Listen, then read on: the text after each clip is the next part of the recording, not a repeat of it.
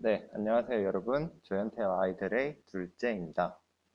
이번 화에서는 제가 여러분과 함께 논술 문제를 한번 풀어볼 텐데요. 이처럼 제시문 두 개가 주어져 있고 좀 어려운 문제 세 문제가 있는데 그 세 문제를 한번 점차적으로 풀어보는 방식으로 진행하도록 하겠습니다. 지금 그 문제 길이가 길어서 제가 잘라서 이렇게 올려드릴 건데 PDF 파일을 같이 첨부했으니까 그것을 보면서 같이 따라와 주시면 감사하겠습니다. 이제 제시문 1을 한번 읽어보면 수열 AN, BN이 이렇게 있고 그것의 극한값이 각각 알파랑 베타라고 해요. 그랬을 때 그 수열 CN이 있는데 어떤 CN이냐면 AN보다는 크거나 같고 BN보다 작거나 같은 그런 수열이에요. 그랬을 때 알파랑 베타가 같으면 이제 CN의 극한값도 알파로 수렴한다는 얘기입니다. 여러분 이거 고등학교 과정에서 배웠죠? 그 샌드위치 정리라고도 많이 하죠. 그래서 나중에 이 샌드위치 정리를 써서 뒤에 나오는 문제들을 한번 풀어볼 것입니다.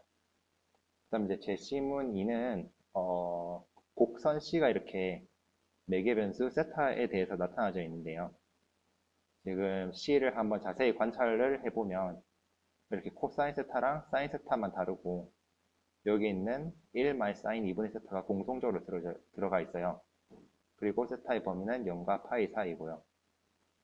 일단 이 그래프를 한번 어떤 모양인지 유추를 저희가 해볼 수가 있는데 우리가 보통 뭐 x는 코사인 세타, 그 다음에 y는 사인 세타 이렇게 돼 있으면 어떤 자치가 되죠? 네, 바로 원이 됩니다. 이렇게 이처럼 원이 되는데 이 곡선 C 같은 경우는 지금 마치 반지름이 1이 아니라 1 사인 2분의 세타인 꼴이 되겠죠. 그래서 반지름이 1 사인 2분의 세타라고 볼 수가 있는데 우리가 세타가 0일 때는 반지름의 길이가 1이고 그 다음에 세타가 2분의 파이일 때는 반지름의 길이가 1 마이너스 루트 2분의 1이고 마지막으로 세타가 파이일 때는 반지름이 0인 걸 알 수가 있어요. 그래서 여기 나와 있는 그래프처럼 반지름의 길이가 1에서부터 점점점점 이렇게 감소를 해서 감소를 해서 1 마이너스 루트 2분의 1로 갔다가 최종적으로는 반지름이 0이 되는 그런 곡선이 됩니다. 그랬을 때 그 닫힌 구간 0, 파이를 n등분을 했을 때 각각의 분점을 세타 k라고 우리가 둔대요.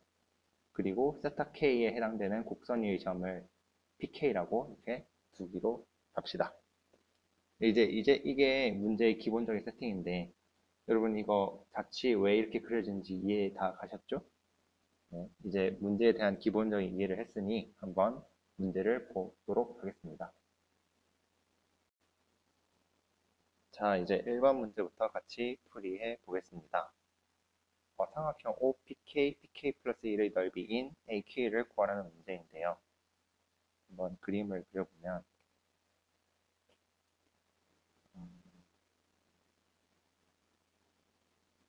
곡선 C가 이런 식으로 그려졌었고 PK랑 PK 플러스 1이 여기 있다고 합시다.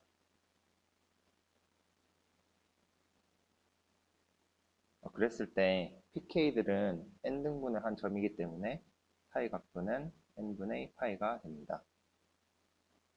우리가 중학교 3학년 때 삼각형 ABC의 두 변의 길이가 AB이고 사이 각도가 세타이면 넓이는 2분의 1 AB 사인 세타가 된다는 것을 알고 있습니다. 그래서 이 사실을 사용해서 AK를 한번 구해볼 건데 AK는 2분의 1 OPK 플러스 1 사인 n분의 파이가 됩니다.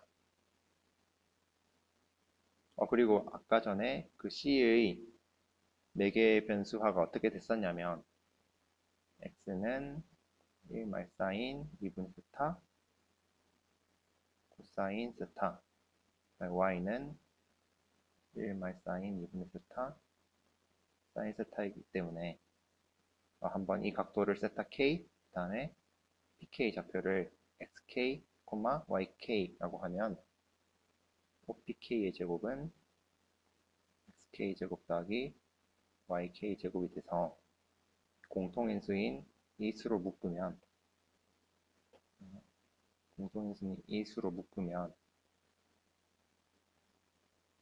이렇게 되고, 나머지는 코사인 제곱 세타 더하기 사인 제곱 세타가 되기 때문에 1입니다. 따라서 OPK는 1 말사인 2분의 세타 K가 된다는 것을 알 수가 있는데요. 우리가 세타 K는 K번째 점이기 때문에 세타 K는 N분의 K파이라는 것을 알고 있습니다. 그걸 그대로 대입을 해보면 1 말사인 2N분의 K파이가 됩니다. 따라서 이제 AK를 한번 정리를 해보면 2분의 1 말사인 K파이 나누기 2N 곱하기 이번엔 K 플러스 1을 대입해서 사인 K 플러스 1 파이 2N, 이제 마지막으로 사인 N분의 파이를 붙여주면 AK 넓이가 됩니다.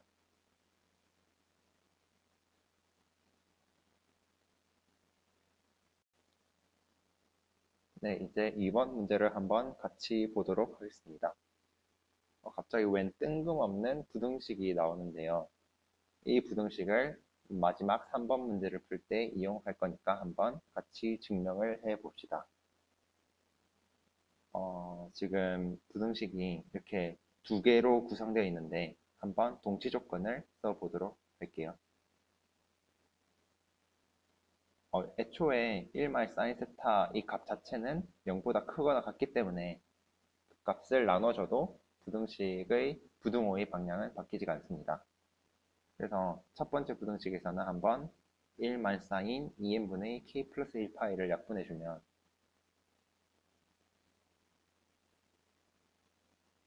이런 식으로 나오고, 두 번째 부등식은 1 사인 2n분의 k파이를 약분해주면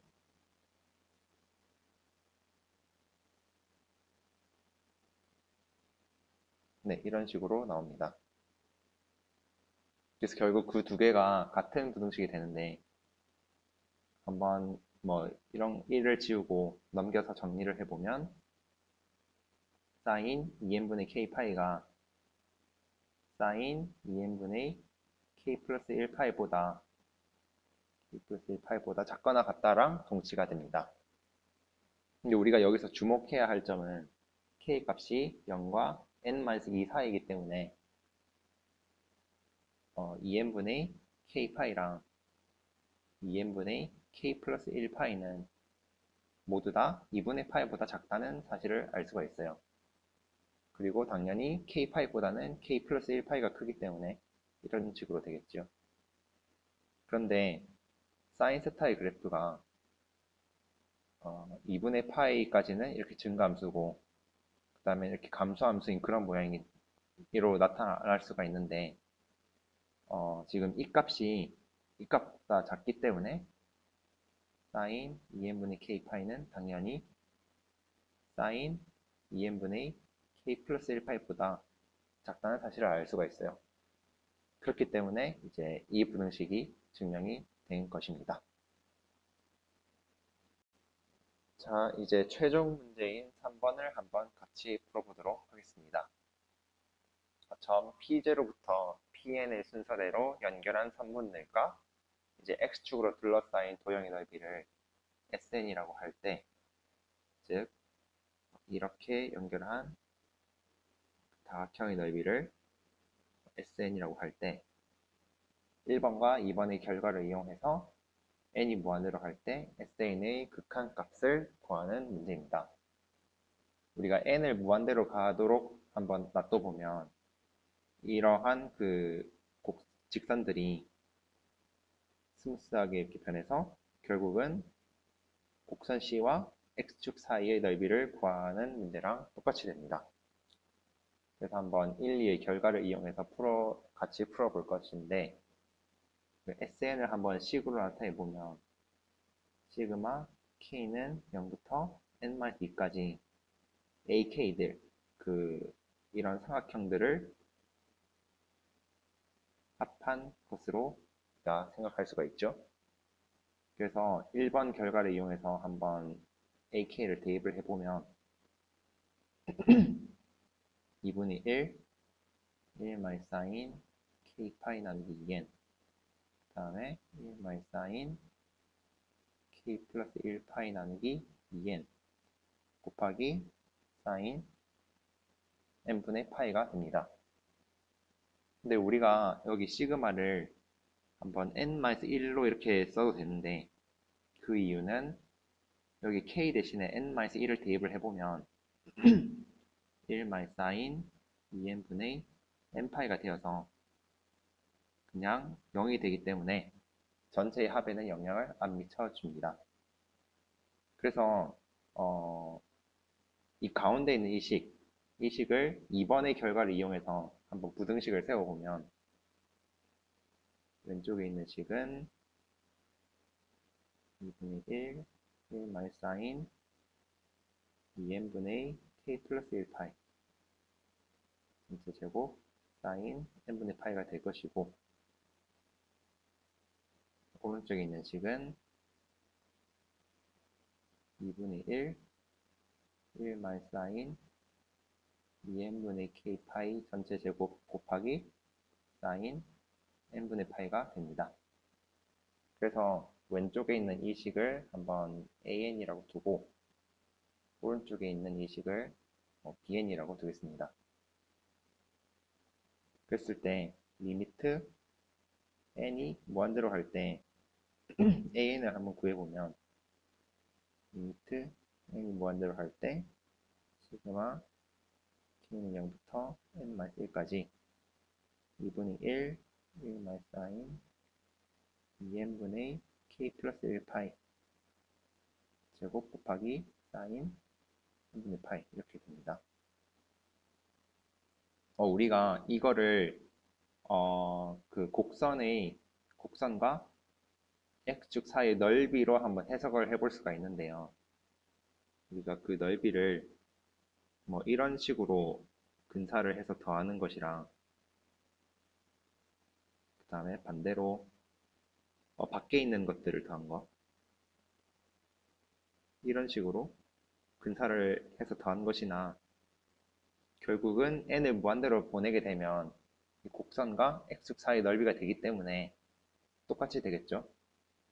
그렇기 때문에 k 플러스 1을 k로 둔 식과 값이 똑같아야 됩니다. 그래서 시그마 0부터 n-1까지 2분의 1 사인 2n분의 k파이 제곱 사인 n분의 파이랑 그 극한값은 같게 됩니다. 근데 왼쪽에 있는 이 식이 정확히 리미트 n이 무한대로 할 때 bn과 일치합니다. 그래서 우리가 샌드위치 정리를 써서 이 극한값만 계산을 해주면 SN의 극한값을 구할 수 있겠지요. 자, 이제 위의 식들을 지우고 한번 이 극한값을 계산해 보도록 하겠습니다.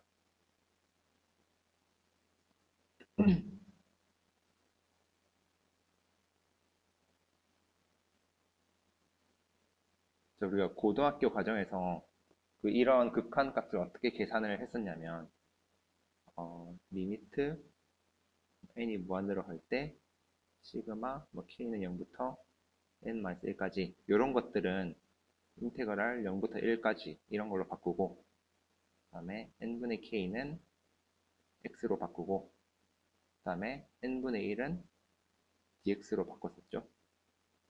그리고 여기서 식을 조금 한번 변형을 해주면 여기에 n분의 파이로 나눈 뒤에 n분의 파이를 한번 곱해 볼게요. 그러면 이 값은 어디로 수렴을 하냐면 n이 무한대로 가기 때문에 1로 수렴합니다. 정확히. 왜냐하면 리미트 x가 0으로 갈 때 x분의 sin x는 1이기 때문입니다. 그래서 한번 이런 식으로 변환을 해서 적분식으로 고쳐보면 값이 0부터 1까지 인테그랄 2분의 1 마이너스 사인 2분의 파이 x 전체 제곱 곱하기 여기 파이 그대로 써주고 n분의 1 대신에 dx를 써주면 이러한 적분식이 됩니다. 그랬을 때 한번 y는 2분의 파이 x라고 두고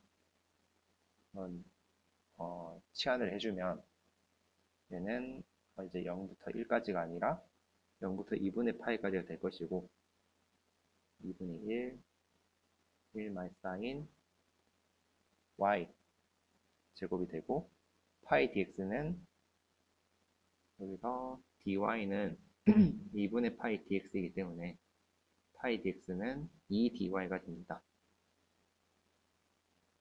그래서 이렇게 2를 약분해 줄 수가 있죠. 아래식을 지우고 이제 최종적인 적분 계산을 한번 마무리해 보도록 하겠습니다.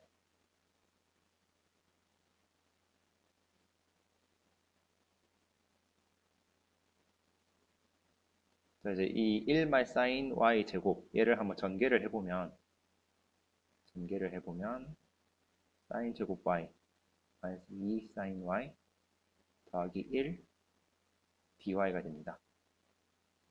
근데 우리가 두 배각 공식을 써서 사인 제곱 y를 한번 변형시켜 보면 2분의 1 마이너스 코사인 2y가 되죠. 근데 이제 다 끝났습니다. 그 다음부터 이제 단순 적분을 해주면 2분의 1y 마이너스 4분의 1 사인 2y가 될 것이고 첫 번째 텀은 될 것이고 이제 두 번째 항은 플러스 2 코사인 y 0부터 2분의 파이까지 될 것이고 마지막 상수항 1은 그냥 2분의 파이가 되겠죠. 그래서 계산을 해서 정리를 해주면 최종적인 답은 4분의 3파이 마이너스 2가 됩니다. 그리고 앞서 말했던 것처럼 그 의미는 곡선 C랑 X축 사이의 넓이가 되겠습니다. 네, 그래서 지금까지 좀 길었지만 한번 점차적으로 1번, 2번, 3번 이 순서대로 문제를 풀어보았는데요.